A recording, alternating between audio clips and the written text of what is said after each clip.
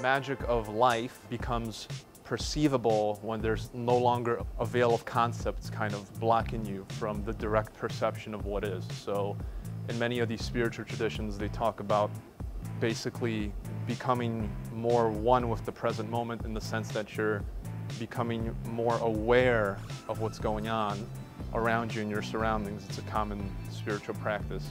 And in that sense, you get a stronger, more vibrant perception of life.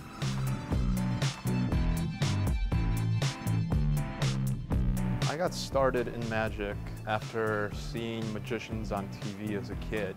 My mom had told me to turn on ABC Family, and there was a special of The World's Greatest Magic, as it was called. And I was just totally blown away, captivated, immersed. Okay, make a fist with your left hand like this. And you could relax your right hand. We're gonna try to connect, okay? You've heard of voodoo before?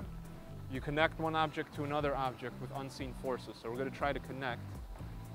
Tell me if you feel this. Did you feel anything? You did a little bit, didn't you? Yeah. Because the X didn't even appear here. Open your hand. Oh, no way. The name Just in Sight came through a back and forth with a friend of mine. I was actually at a meditation retreat. We were basically, I was saying I wanted a name that would encompass the fact that I was legally blind, somehow have a hint to that in the name, but also that there is this kind of mystical thing that I'm passionate about.